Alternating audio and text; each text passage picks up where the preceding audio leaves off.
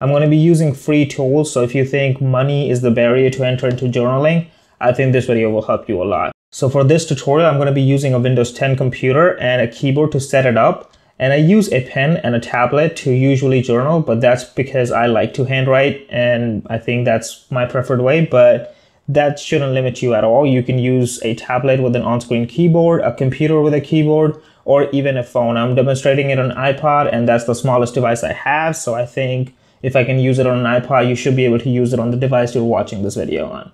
Let's get started.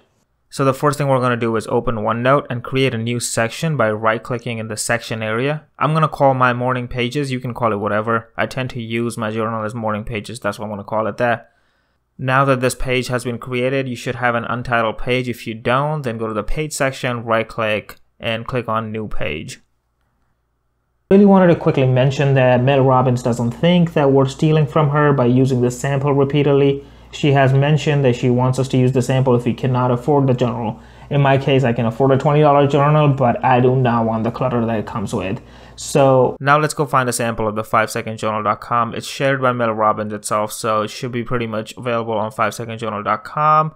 You can download that from the link in the description below if you want to, if you don't want to look for it. While you're going down to the description to find that, please go hit the like and subscribe button. Thank you.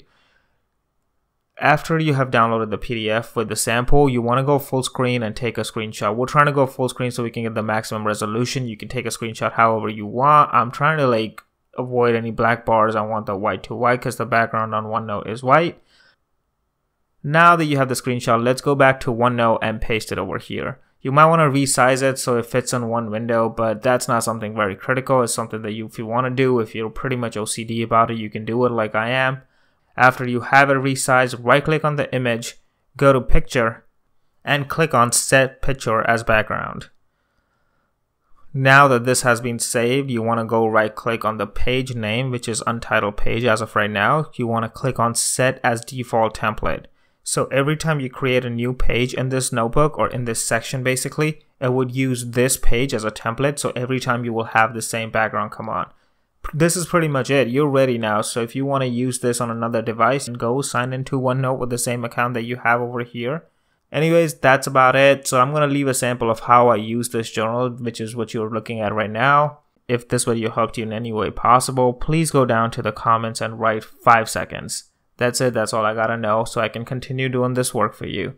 Thank you for watching, everybody. This is Geet.